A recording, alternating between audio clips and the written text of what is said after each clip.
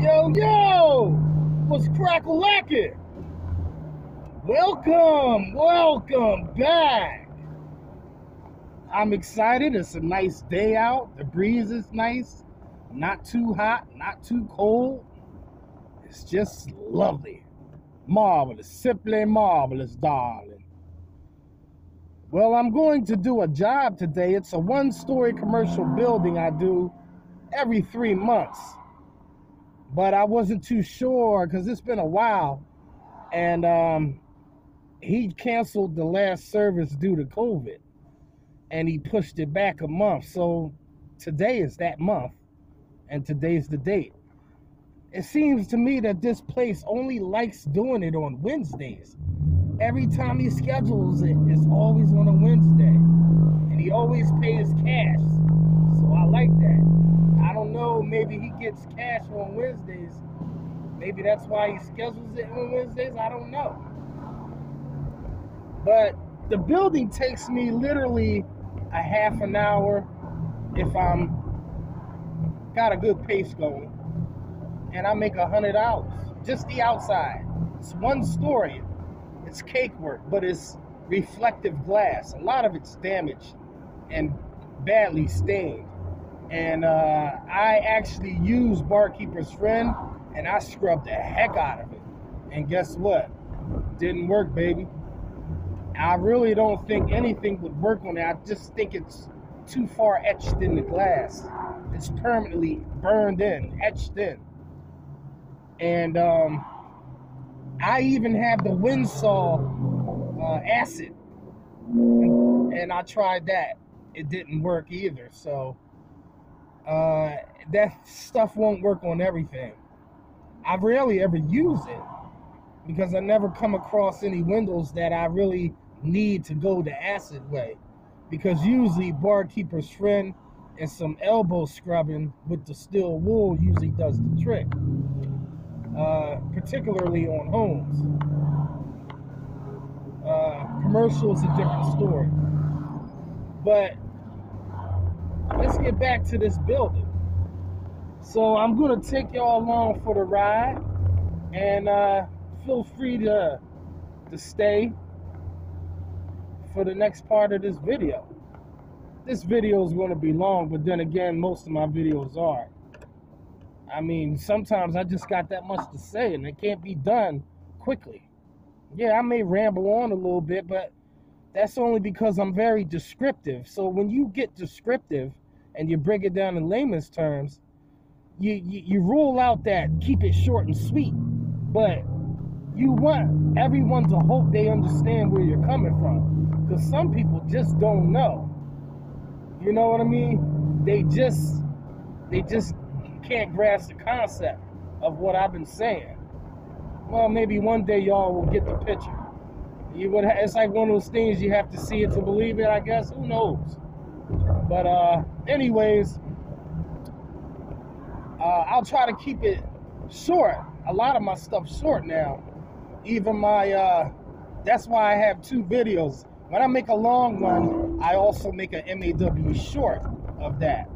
It's pretty much a breakdown of the long video without all the talking. It's just more or less showing you what I've done on that job and the tools that I've used and how well they work and how much money and time you could save. But I'll see you when we get there. All right, we are here. See, there's one side of it. There's windows around back. And then you have these. The same amount on the other side. The one side I just showed you doesn't have as many windows. It has about 3. Actually, 4, 5 windows, actually. So the back has just the same amount exact on the front as it is in the back. Takes me a half an hour. I didn't count up how many windows, but you can count along as I go. If I can show all the footage, I'm not going to make a half an hour video. Keep that in mind. I mean, come on. Who's going to sit there and watch a half an hour of window cleaning? I mean, although I have uploaded long like that before, But it's only but so many window cleaning videos one could watch, right? All right, but hey, repetition is key. This is what you gotta focus on.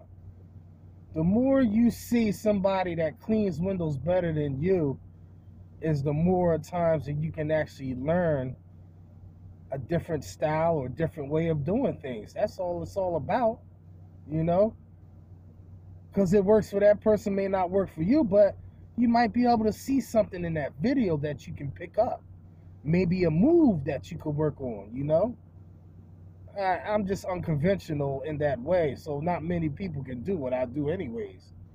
But all right, let's jump into it. All right, so today I'm gonna be using Bertha on here. Now some of you have not seen Bertha in a while. Some of you might not even know I call it Bertha. I just gave it that name today. It just suits it because Bertha is big. Anyone with the name Bertha is usually a big woman, or Gertrude. Well, those are old names, but Bertha just seems a little more appropriate because of this bad boy. Now, I'm going to be taking Black Diamond Ruby Red out of here, and I'll be putting, some of you probably use this rubber already. It's the Unger Ergotech 36 inch. It's soft. Now the reason why I'm using that rubber and not the ruby red on here is, for one thing, I use that rubber in my smaller channels. I noticed that the rubber, I've mentioned this before, if you've been following me, I've mentioned that the rubber is not that great in longer channels because it doesn't get the corners well. In this particular window, the only rubber that gets the corners better is a soft rubber. So Ettore soft or Unger soft, even though my channel's dog-eared. Now, the bigger the channel, the less it's going to get the corners, unless it's dog-eared. Even with it dog-eared, my technique has to be flawless to get the corners right. But all right, let me jump into it. Let's take a look at Bertha.